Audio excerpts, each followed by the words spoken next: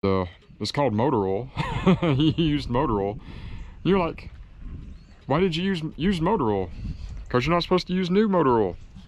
No, anyway, it protects. It's a protectant. It seals it from the water, protects it from bugs. Bugs don't want to eat that.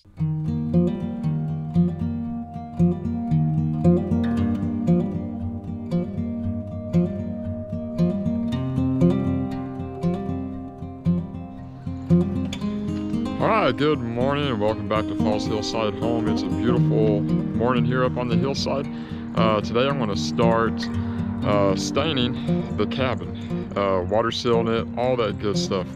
At least get the first coat on today. And I'll show you what I'm going to be using here. This is motor oil.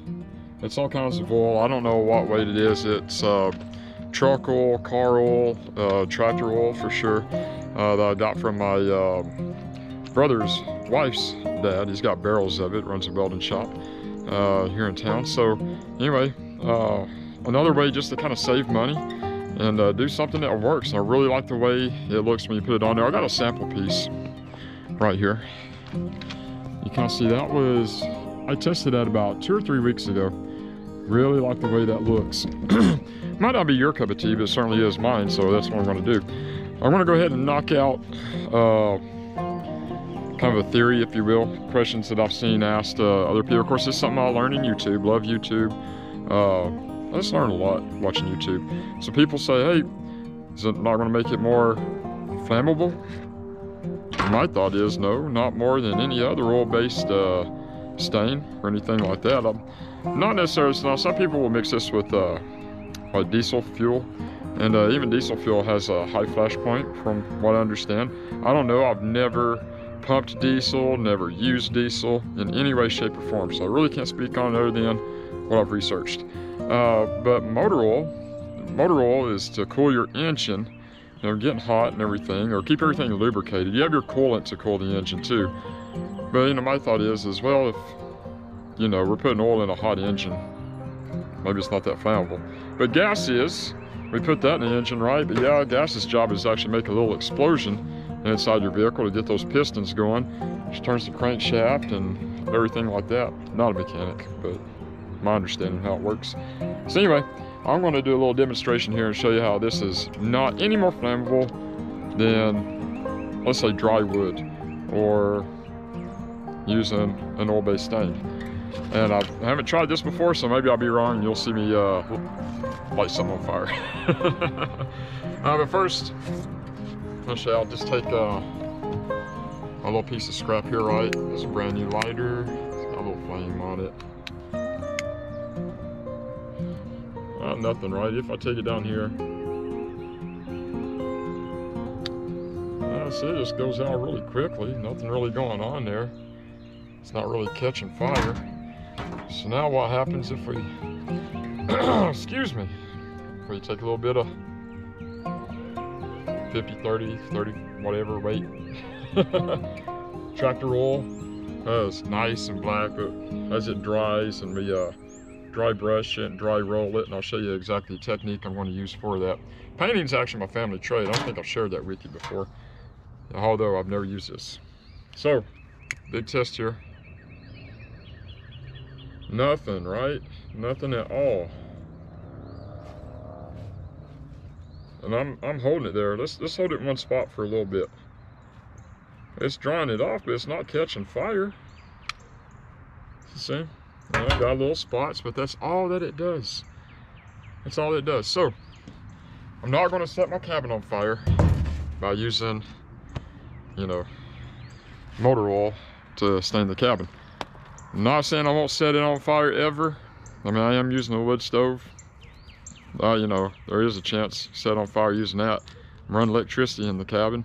My old phone charger got hot last night, so I had to move it around. It's sitting on the wood floor.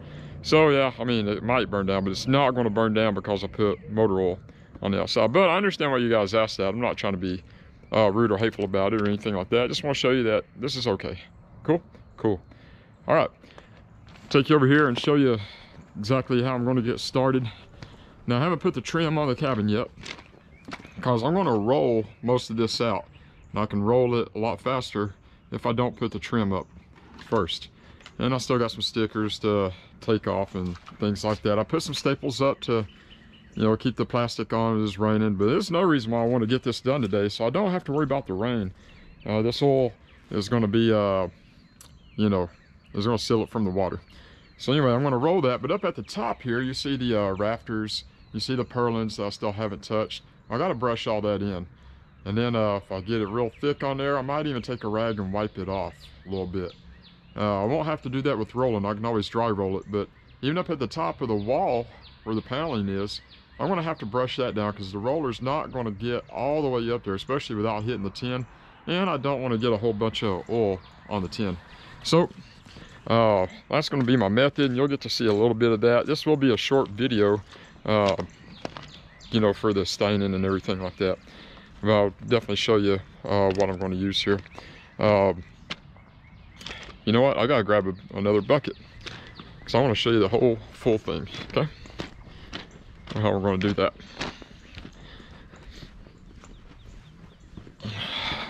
Our garage is a mess. It's been rainy, and I've been just trying to get the cabin up so I can have a place to sleep. I want to sleep in my own space. I was staying at my brother's for a little bit. It just got cold, freezing temperatures, and you know, I got to show up to work and all that stuff, so I don't want to get sick. But anyway, here we are, back of the truck, just so I can show you what I'm going to be using. Of course, it's a cabin again. I'm not, you know, building a high-end house, so I got just a cheap brush. I use like a couple of bucks over at your big box stores. Folgers cup, because the oil don't really care what I put it in. It's not going to react, you know, chemically to it. Not, at least not within the amount of time it's going to take me to get that done. You always want to have a rag to either wipe it off your face, or also I might wipe the rafters off if it gets too thick. We'll just see how it's turning out up there with the roller. And I didn't get the roller foam, but yeah, you know, you want a roller foam. I think it's like a 2-inch nap is what I'm using to soak up that oil. And because whenever you start rolling that cabin, that raw wood is really going to soak it up. So you want to really be able to load that roller. There's just a couple of bucks. This is a really handy tool, especially if you're going to paint. And I don't really want to get a bunch of oil everywhere as I'm lifting the roller up. So what I'll do, so put the oil down in there, you dip this down in the oil, and then you can rub that roller up against that grate, and that will get the excess off, and that way you don't have a big sloppy mess. And this is really useful whenever you're doing a inside paint job and stuff like that. You don't want to, of course you're going to lay down a drop cloth and everything like that, but you don't want to get everything all over your drop cloth either. So that's what I'm going to be using. I'll get started here again. It's going to be a short video. If you got any questions about you know, how the oil turned out or whatever, I'll keep you guys updated, and I'll answer any type of questions the best I can. Again, painting was family trade. My dad painted, my uncle painted, me and my brother repainted.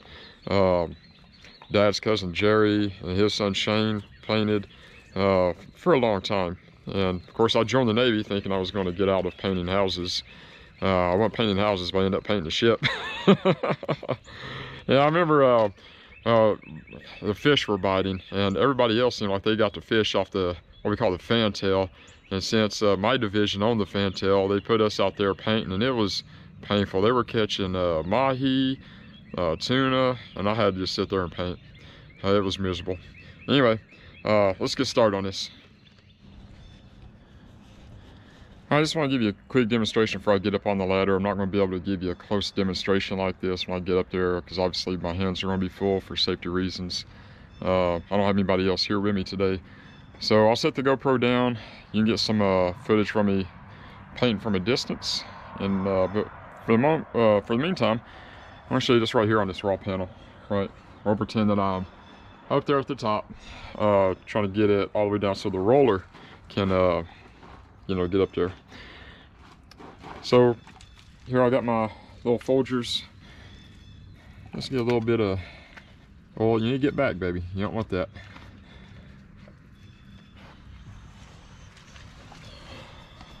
All right, again, this is just a little bit, right? I like to really load the brush up, you know, when I'm up there, especially you know, trying to get those pieces of 2x6 rafters and the purlins and everything like that. So now one thing you're gonna have to watch for, these do shed, so you keep that brush slick with the oil. Once you start feeling the resistance, those bristles are gonna fall out. So one thing I was telling you about, and again, I'm gonna be wearing gloves when I do this. I'm wearing safety glasses too, because when I'm up there painting above my head, I don't want the oil to get my eyes. That is a thing. But anyway, I'll show you what happens when this is with any wood, right? The longer you leave that oil on there, the more it's gonna soak up into the wood, and the darker that it'll be. And that's with stain too. Because this is, right now, this is just another stain. So you wipe that down, you kind of see the richness coming out, right? It's not just a solid black wall. It's actually going to be a wood grain, like it's almost aged, like it's been around for a while. And that's what I really like. I don't know that I'm going to have to, you know, really wipe down everything that's up there, but if I have to, I will. I'm thinking, you know, I'll just be able to brush that in and it'll soak in. But I'll talk about that a little bit more as the time goes by. Cool? Cool.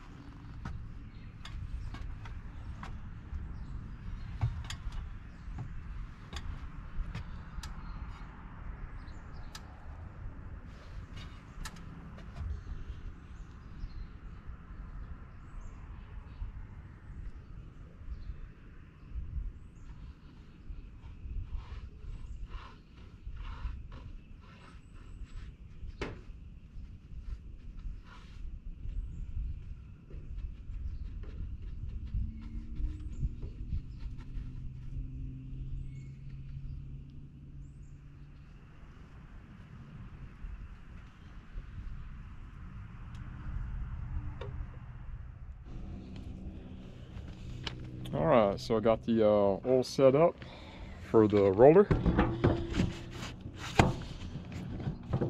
Now I was wrong when I told you a 2.5" earlier. This is the 1/2 inch. And I used the 1/2 inch on a smaller roller when I pre-rolled those first 2 purlins that I put up. So anyway, real simple. So just like that, not a big deal. And then screw that on. It is plastic. The metal, the poles with the metal threads are a lot better. They're a little bit more expensive. I was trying to be on a budget with this. So these poles extend out. And I'll take you over here and show you how I roll. Alright, so this is how I roll.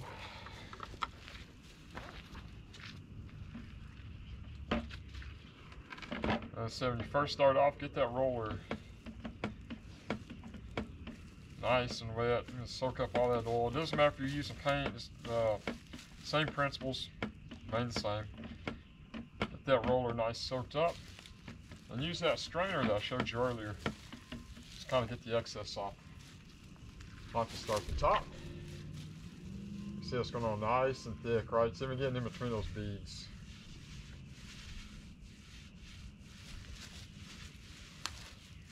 And generally, I like to roll from left to right. Just some on there, and then whenever it starts to, like it's not covering so well, that's when you want to go down there and get some more oil, paint, whatever it is that you're using. Soak it up, then roll it on the strainer, get the excess off. And the reason I like to start it up is, you know, a lot of that's going to, you know, your excess, if you get too much on it, it's going to roll down. Never going to roll down anyway, so it doesn't really matter. And I want to get one more pull from left to right up here.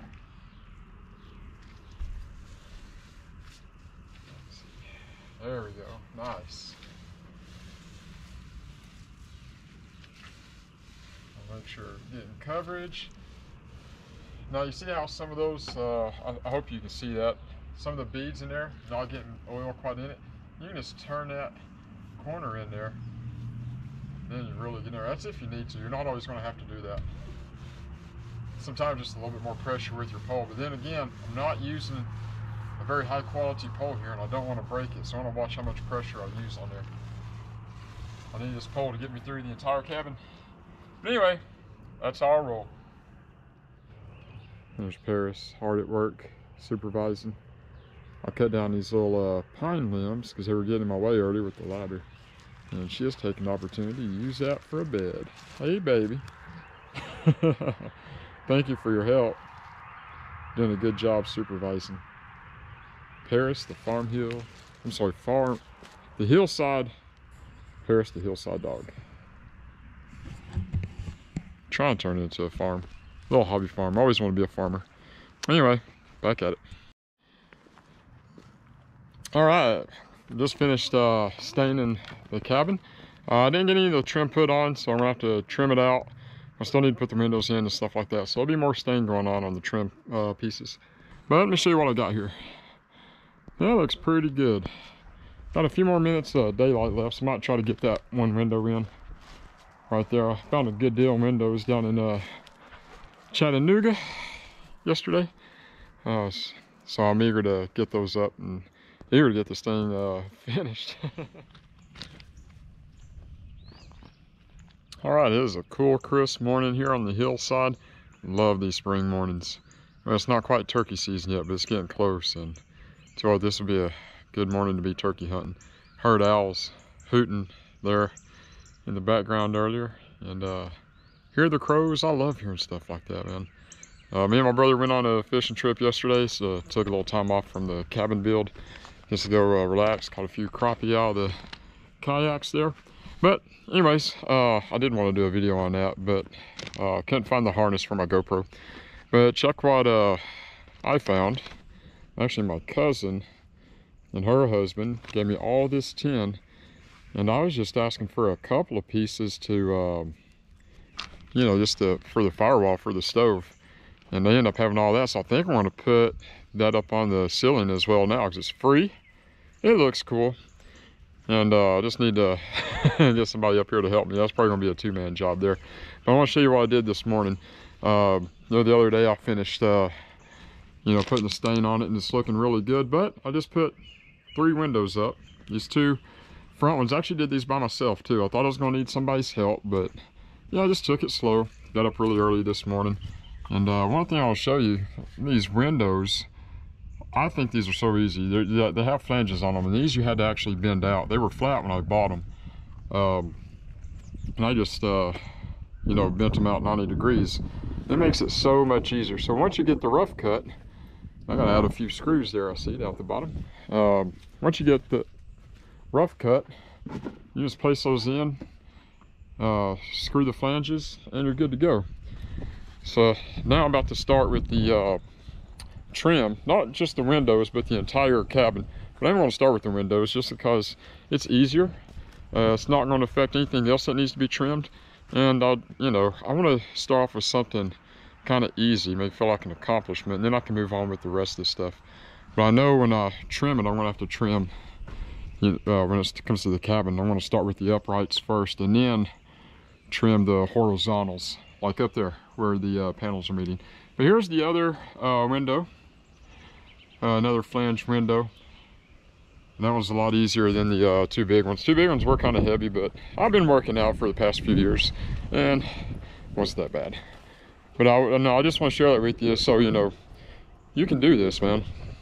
I know some of y'all are kind of hesitant and wondering, you know, if you have, you know, the skills or the knowledge to do it. I've never built a cabin before, and you see how mine's turning out. So just do your due diligence and study and research. A lot of resources out there on YouTube.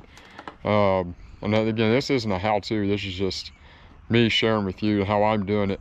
It's definitely not an instructional video.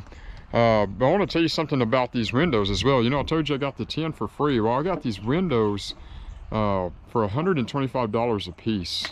Found on Facebook Marketplace. Now, I'm very hesitant about Facebook Marketplace there's a guy, you know, I'm not saying that he was asking too much or anything like that, but I did find another guy with some tin, for example, and I asked for 10 pieces, and he's gonna charge me 210 bucks for that. So I want to say it's like 21 per sheet that he had, and I forget how long the sheets were. Asked for 10 sheets, and it's like $210, and man, I just didn't want to spend that. You know, I'm kind of on a budget here. If you know my story, you know, kind of like the situation I'm in. I'm not struggling financially, but I'm recovering, starting from, you know, pretty much nothing again. You know, due to divorce and everything like that. And I'm not, you know, I don't want to get into all the divorce and the details of that, but divorce is probably one of the things that will destroy you financially more than anything else. So it's hard to start over. Don't recommend it. But anyway, I got those two windows at a store down in Chattanooga, and I found on Facebook. And again, I was very hesitant, and it started a conversation. She's like, yeah, here's the address. And I would have never found it if she hadn't given me that address. It ended up being like an old rundown gas station that she took over, and it's turning into like a liquidation store. I guess that's the right word, liquidation. She gets the old stuff. Or not, maybe not so old. I don't know how she gets. There's nothing wrong with these. There was like a, you know, like a scratch on one of the window frames, but it wasn't anything that I can't take care of with a little bit of paint. And, you know, maybe, I don't even think it needs putty. I think paint would be fine over it. But anyway, she gets it from these big box stores like Lowe's, Home Depot, and things like that. She had packs of flooring for like 10, 15 bucks. You know, and if I remember right, I think that stuff's like 45 bucks per box. I got a Craftsman chainsaw for $90. You know, I definitely wanted like a, I think a Husqvarna or whatever it is. I don't know. I wanted one of the high ends because I want to be using a chainsaw quite frequently. So I do need a high-end chainsaw. Any type of tool you get that you're going to use every day or every week, some you're going to use very often, you want to get the best that you can. But anyway, I'm kind of not there yet, and that was a good opportunity to get a chainsaw that will work for now. I got a mailbox. I need to replace the mailbox down at the end of the road. It's still got the old owner's name on it. I got that for 12 bucks. It was going like 30 to 40 bucks easy, and it was a metal mailbox. So anyway, there's probably a place like that, hopefully, where you're at. But the thing is, like, look, go out there, kind of be patient, try to put yourself in a position where you get the best deal. And you know, start looking early. That's kind of one of my problems. I don't look early. I kind of look right when I need it. That's what happened to me with that stovepipe. I wish I would have ordered all that stuff a long time ago, but it is what it is. Live and learn, right?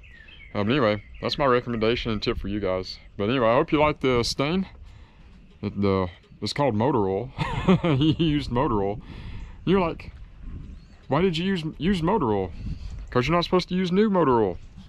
No, anyway, it protects. It's a protectant. It seals it from the water, protects it from bugs. Bugs don't want to eat that stuff. There's also little chips of metal and things like that the bugs also don't want to eat through.